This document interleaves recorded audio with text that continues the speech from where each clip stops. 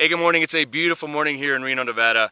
I want to talk briefly today about what I see as the link between leadership integrity and engagement. I posted an article recently that was some new research that showed the link between employee engagement and employee task performance and citizenship behavior, which is going above and beyond the call of duty.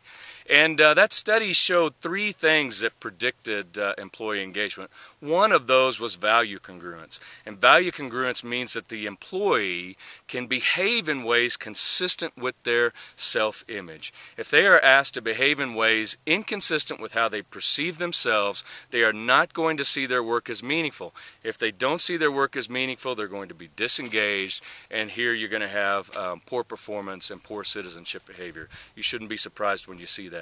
So what does that mean for us as leaders? We need to help employees behave in ways that are consistent with their perceived self-image. And that has to do with integrity. I've previously defined integrity as speaking and acting in ways consistent with the things your employees value. So your integrity matters to their value congruence. If you are leading them in ways, you're asking them to behave in ways that are inconsistent with the things that they value. In other words, you don't have integrity, they are going to disengage from work, and you should not be surprised.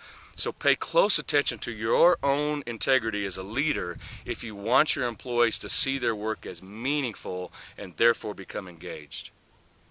All right, I hope you found that helpful. And I hope it's as beautiful where you are today as it is here in Reno, Nevada. Have a great day.